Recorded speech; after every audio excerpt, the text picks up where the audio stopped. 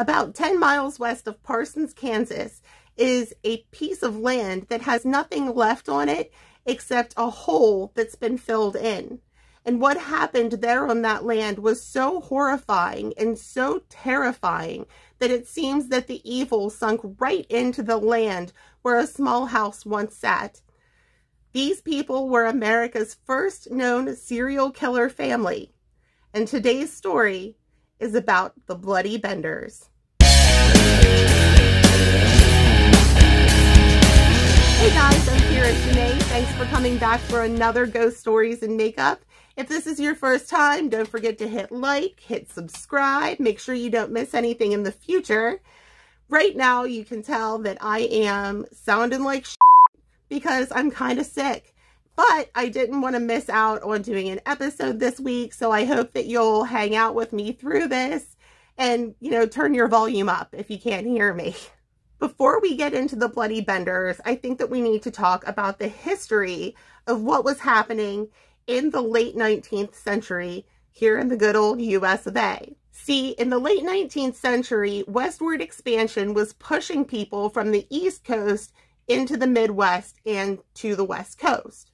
Those people were sort of infiltrating land that wasn't necessarily theirs, but the federal government wasn't really willing to push them out either. So with the Treaty of 1870, the federal government pushed the Osage Indian tribe off of their land, which frankly is a really shitty thing to do. Now, prior to that, the Osage were having trouble keeping people off of their land anyway, and to make shitty even shittier for the Osage Indians was the fact that in another treaty, they had been promised the land that they were living on as long as the wind blows and the grass grows. And I'm not using pretty language at this point. That was literally the words written into the treaty. But Kira, what does this have to do with the Bloody Benders? Well, I think background information is kind of important, especially when we're dealing with crazy shit that happened way back when. Well, one often used Osage trail led from Fort Scott, Kansas to Independence, Kansas. And nearly smack dab in the middle of that trail is Bender's Mound. It's a place of horror. Now, about the time that the Osage were being moved out, a new family moved in to what would be LaBelle County. And actually, this family's new home was only a few miles from the famous Ingalls family.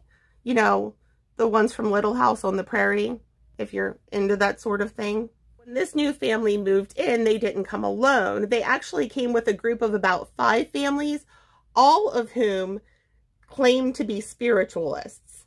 So I'm pretty sure that they were an interesting bunch.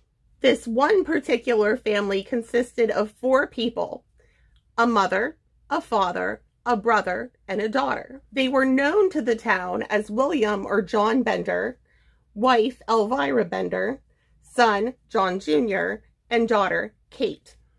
But here's the tea. None of those people were actually who they claimed to be.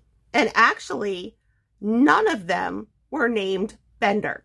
And despite representing themselves as a family, the only 2 that were actually related were Elvira and Kate. Pa Bender, as he preferred to be called, was actually John Flickinger, who resided previously in either Germany or the Netherlands. Elvira, or Ma Bender, as she preferred to be called, was actually from the Adirondacks, and she was born Elmira Meek.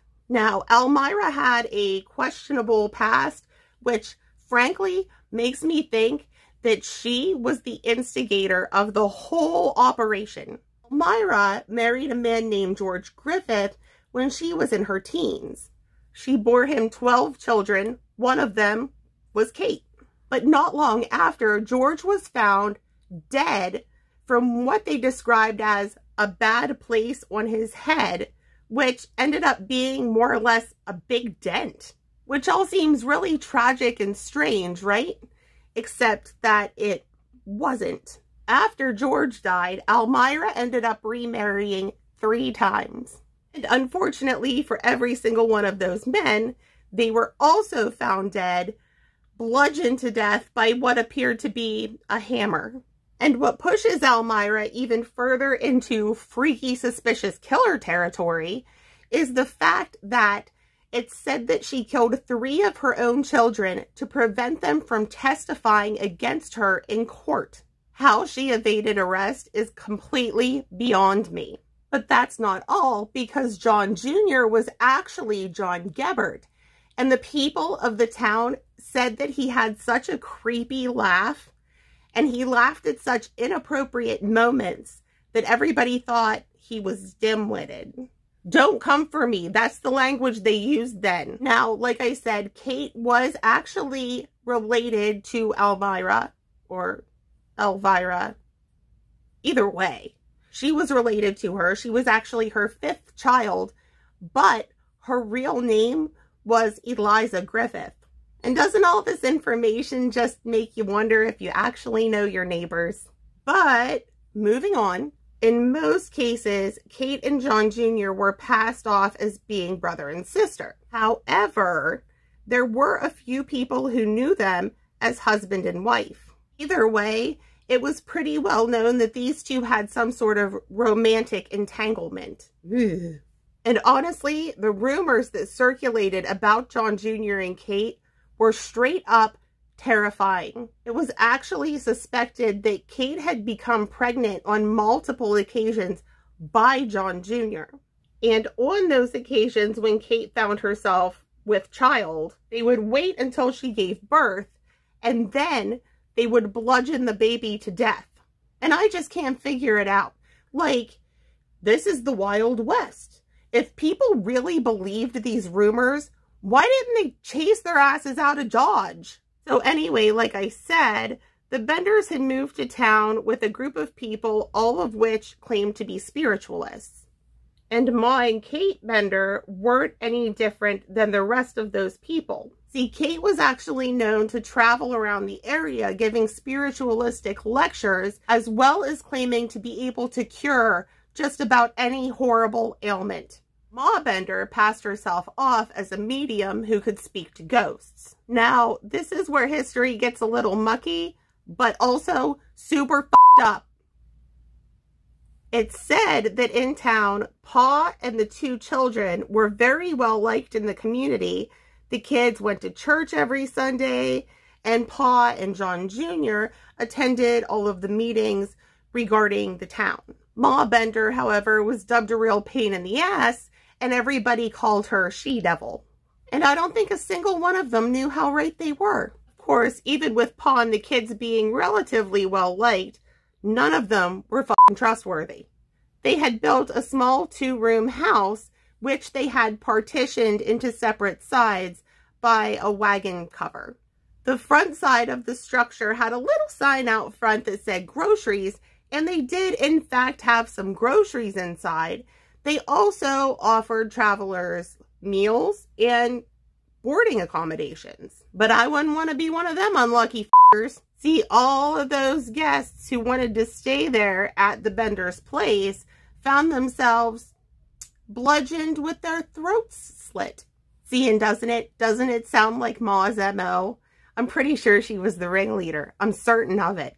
See, what these tricky bastards did was when a stranger would come in for a meal, they would set them at the head of the table, which was backed right up against the partition. Then one of the men, either Pa or John Jr., would stand behind the partition and use a hammer to bludgeon them in the head. After the victim had been rightly bludgeoned, one of the women would come forward and slice their throat. Jeebus, it's hotter than the devil's asshole in here. So in 1871 and 1872, there was sort of an influx of missing people. And that influx of missing people created an influx of people looking for the missing. And those people who had gone missing were generally last heard from in Fort Scott, Independence, or the Osage missions. Now, in 1873, there was a public meeting that Pa and John Jr. attended. Officials threatened to get warrants to search everybody's houses, but pretty much everybody in town complied. except for the Benders. Two of the missing parties belonged to the Louchers. It was a man and his 8-year-old daughter. Now, unfortunately for the Bender family, the Louchers were friends of a man named Dr. York of Independence, Kansas. Dr. York went searching for the Louchers, but he himself disappeared somewhere along the way. And by now, you know where I'm going with this, but unfortunately, the Benders didn't have any good forewarning about the horrible mistake that they had finally made. The missing Dr. York had a brother named Colonel A.M. York who actually fought in the Civil War. And upon his brother becoming missing, Colonel A.M. York took off to find him. But the colonel didn't come alone. He actually brought 50 to 75 people on the search with him. Now, Colonel York and his posse searched the whole Osage Trail from Fort Scott to Independence. And we can all pretty much more or less guess what happened, because if they had found him, it wouldn't be that big of a deal. But having searched that trail and having not found his brother, Colonel A.M. York and his group of searchers stopped by the old Bender place. Now, the good colonel didn't really find anything, but he did ask Kate, because she claimed that she was a spiritualist, to help him locate his brother. Of course, being the crafty girl that Kate was, she pretended to assist them, but made sure that she didn't say anything that would implicate her or her family. Apparently, that was the last straw for the Benders, because after the search party left, that whole clan took the f*** off. Not long after, on about May 1st, 1973, a man was passing by the Bender home. What he saw was cattle and other livestock wandering around the property as if they were lost. And they ended up finding that they weren't lost. The animals were actually starving to death. Then, going on good old suspicion, those people entered the Bender home. And when they did, they were met with a horrible, putrid stench. What they found in the back of the house was a hole filled with congealed blood. See, what had happened was the Benders would store bodies down there after they murdered them inside the house until they could bring them out at nightfall and bury them. They ended up moving the whole house and found nothing else until somebody noticed a divot in the garden, where they in fact found the body of Dr. Cox. Then the search party found the body of Mr. Loucher and his daughter. And here's where things get really fucking sick. Dr. Loucher's daughter, the 8-year-old girl, was covered in horrendous injuries. But none of those injuries would have actually killed her. So everybody believes that the daughter Loucher was buried alive. All in all, they found 10 bodies in the garden, but could only identify 6 of them. Then later they found 4 more bodies, as well as some dismembered body parts down by a local creek with the same injuries as those that we know were the Benders: a bashed in head and a slit throat. Freakily enough, the Benders were never found, and now it's said that those who died on the property still haunt the place, coming up from the hole in the ground where their bodies were once stored. You can hear them moaning from the street, they say, and there are also some ghostly apparitions that can be seen from time to time. Many people believe that Kate is stuck on the property paying for the sins that she once committed. So that's all I have for you today for the Bloody Benders. Anyway, I'll be right back. I'm going to put on some eyelashes and I'll be back with your final look. All right, unicorns, I'm back and this is your final look. Do you like it? I'm loving it. Anyway, you guys, I'm so glad that you came and hang out with me today, but I hope you'll come back and see me next time. I hope that you'll click the like button. I hope that you'll click the subscribe button. And until then, don't forget to always love yourselves, always be a unicorn, and I'll see you next time. Bye!